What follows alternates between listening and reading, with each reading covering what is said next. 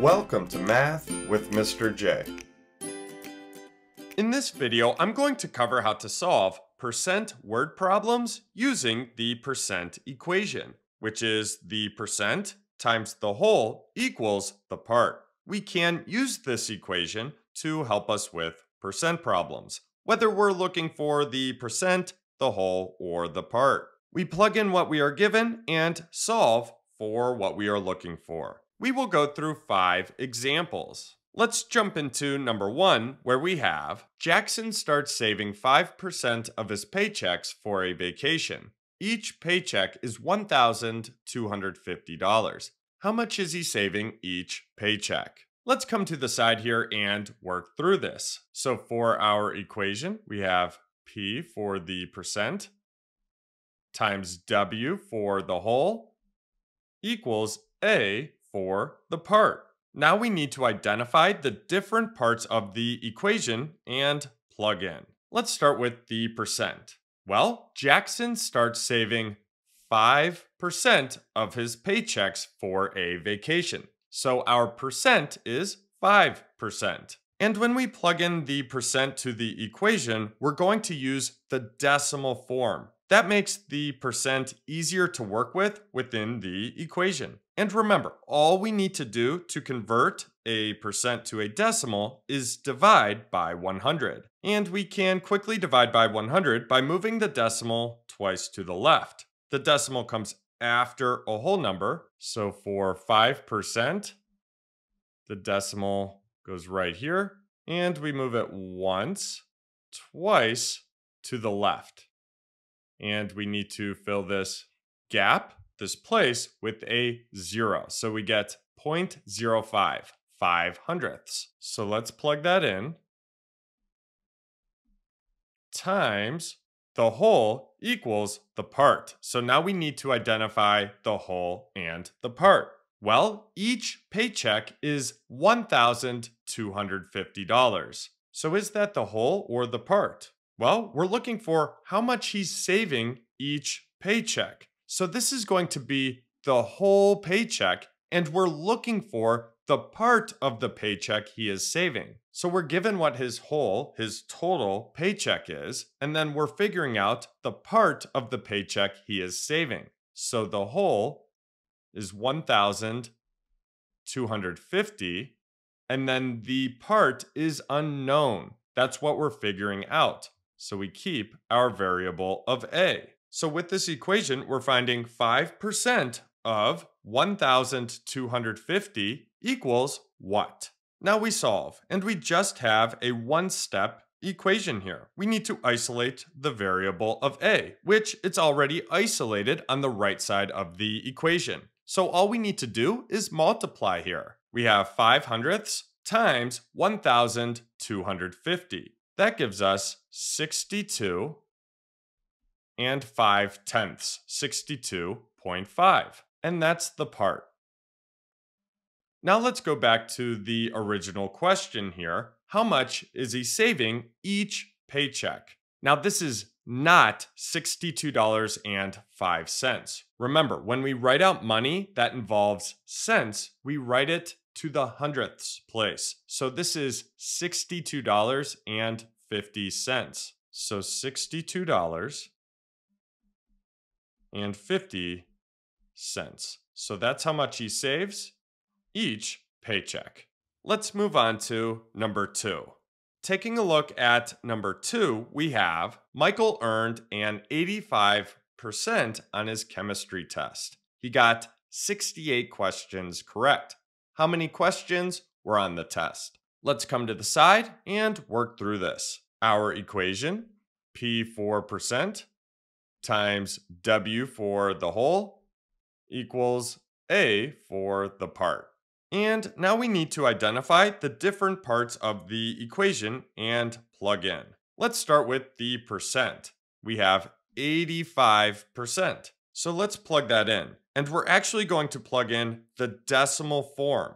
That makes the percent easier to work with within the equation. And remember, all we need to do to convert a percent to a decimal is divide by 100. And we can quickly do that by moving the decimal twice to the left. Now the decimal comes after a whole number. So for 85%, the decimal goes right here, and we need to move it once, twice to the left. So we get 0.85, 85 hundredths. So let's plug that in for our percent. Times the whole equals the part. So we need to figure out the whole and the part. Well, we have 68 questions correct, so we need to figure out if that's the part or the whole. Well, Michael got 68 questions correct. That's the part of the test he got correct. What we don't know is the whole amount, the total amount of questions that were on the test. So the whole is unknown, and we know the part, which again, that's 68. So we keep the variable of w, since the whole is unknown, equals the part, which that is 68. And now we have a one-step equation that we can solve to figure out the whole amount. Basically, with this equation, we're finding 85% of what equals 68. So we need to isolate that variable of w. W is being multiplied by 85 hundredths. So we need the inverse operation, the opposite operation. That's division. So divide the left side of the equation by 85 hundredths. Whatever we do to one side of an equation, we must do to the other. So divide the right side by 85 hundredths as well. Now on the left, these cancel each other out. W is now isolated. On the right, we have 68 divided by 85 hundredths. That gives us 80. So W, the whole, equals 80. Now going back to the original question, how many questions were on the test? Well, 80 questions.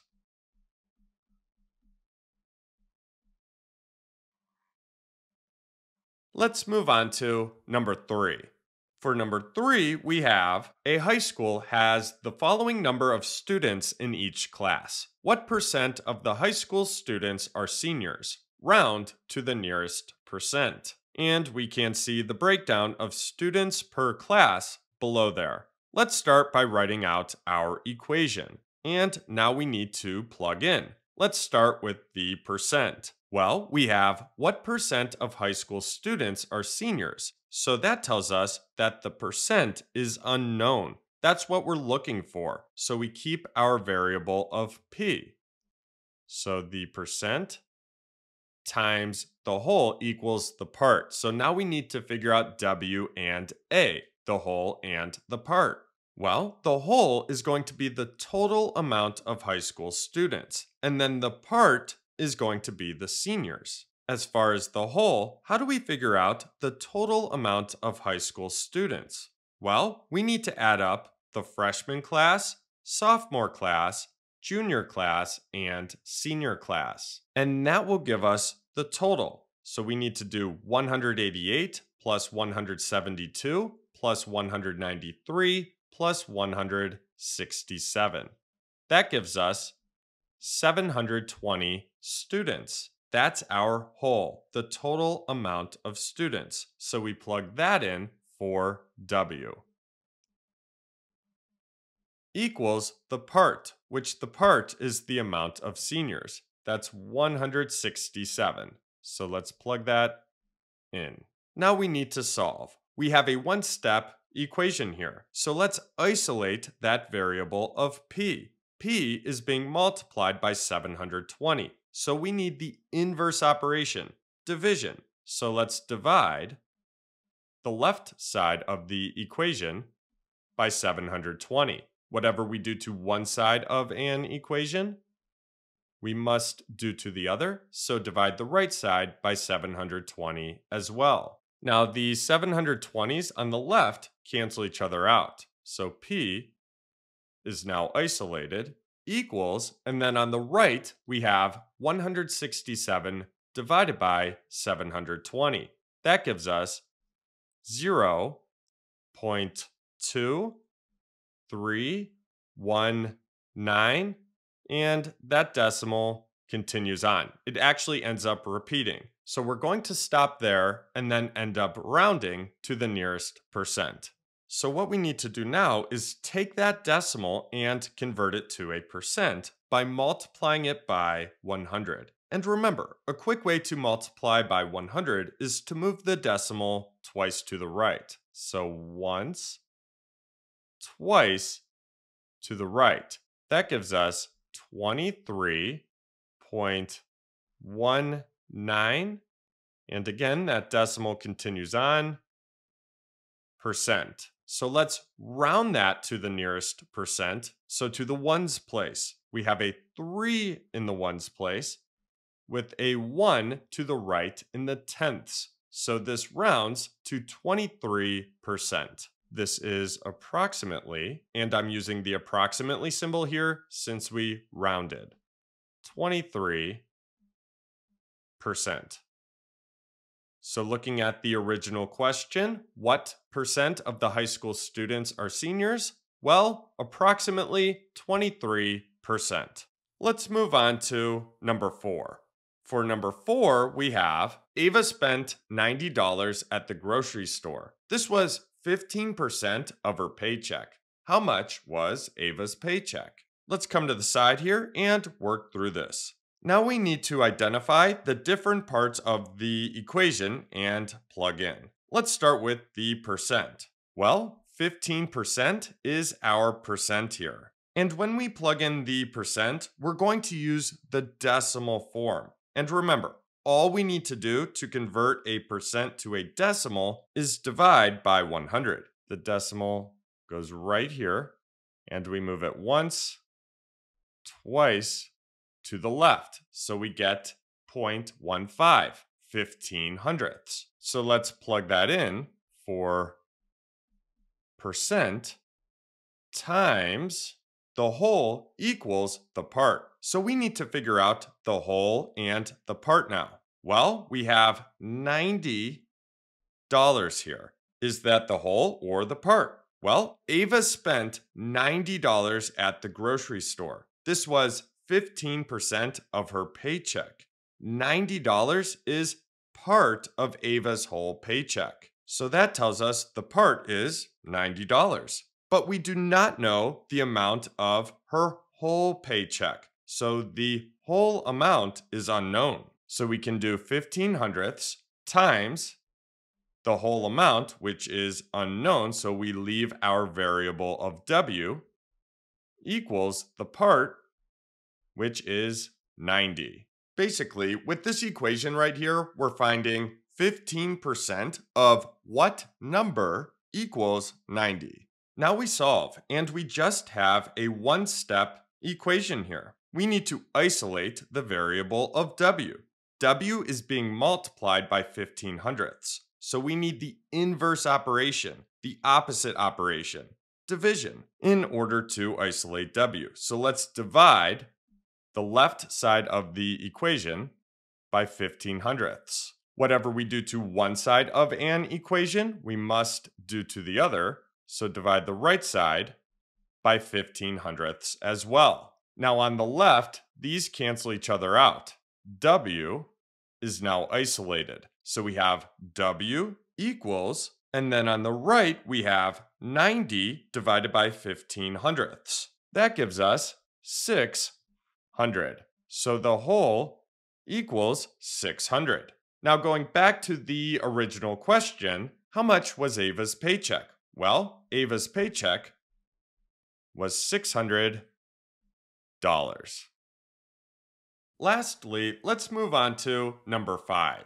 Taking a look at number 5, we have Lucy spent 4.5 hours on yard work today. What percent of her day was spent doing yard work?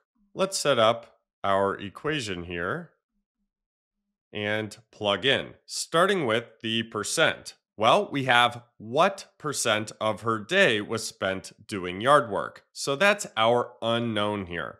Let's keep the variable of P times the whole equals the part. So we need to figure out the whole and the part now. Well, the whole is going to be the whole day. And how many hours do we have in a day? Well, 24. That's our whole. Again, the whole day.